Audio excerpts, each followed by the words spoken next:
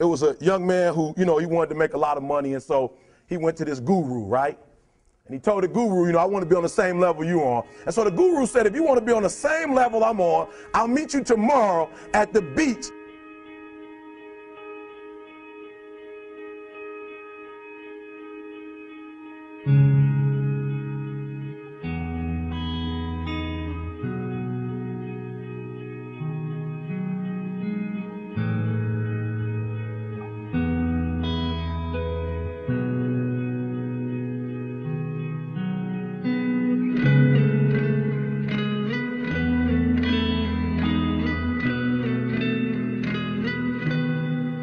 So the young man got there at 4 a.m. He all ready to rock and roll, got on the suit, should have wore shorts. The old man grabs his hand and said, how bad do you want to be successful? He said, real bad. He said, walk on out in the water. So he walks out into the water. Watch this. When he walks out into the water, it goes waist deep. So he like, this guy crazy.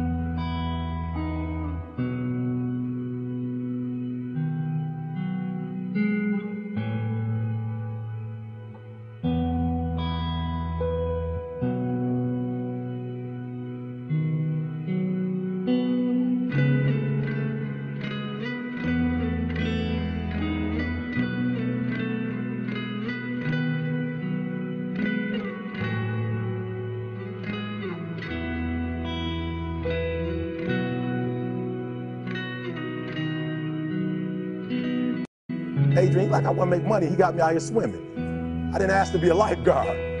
I want to make money. He got me in. So he said, come out a little further. Walked out a little further. Then he had it right around this area, the shoulder area. So this old man crazy. He making money, but he crazy. He said, come on out a little further. He came out a little further. It was right at his mouth. My man like, I'm about to go back in here. This God is mine. So the old man said, I thought you said you wanted to be successful. He said, I do. He said, walk a little further. He came, dropped his head in, held him down, hold him down. My man didn't scratch it, holding him down.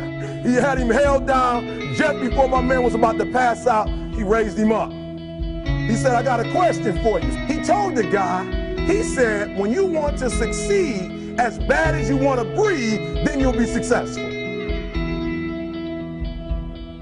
I don't know how many of y'all got asthma in here today, but if you ever had an asthma attack before, you short of breath, SOB, shortness of breath, you wheezing. The only thing you trying to do is get some air. You don't care about no basketball game.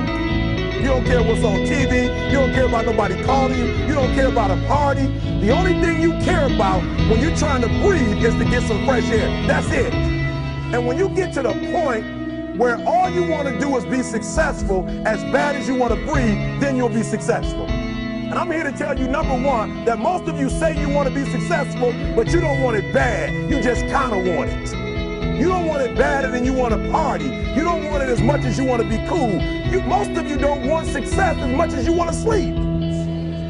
Some of you love sleep more than you love success. And I'm here to tell you today, if you're going to be successful, you got to be willing to give up sleep.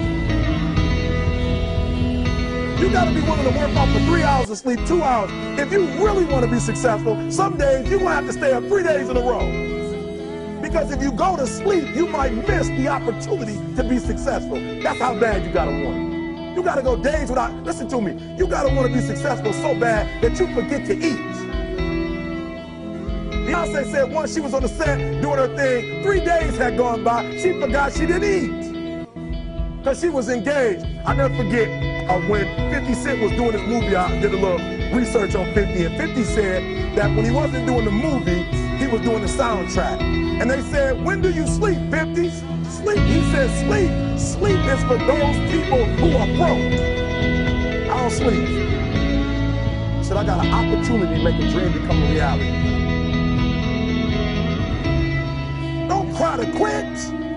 You already in pain, you already hurt. Get a reward from it. Don't go to sleep until you succeed. Listen to me. I'm here to tell you today that you can come here, you can jump up, you can do flips, you can be excited when we give away money. But listen to me, you'll never be successful until I don't have to give you a dime to do what you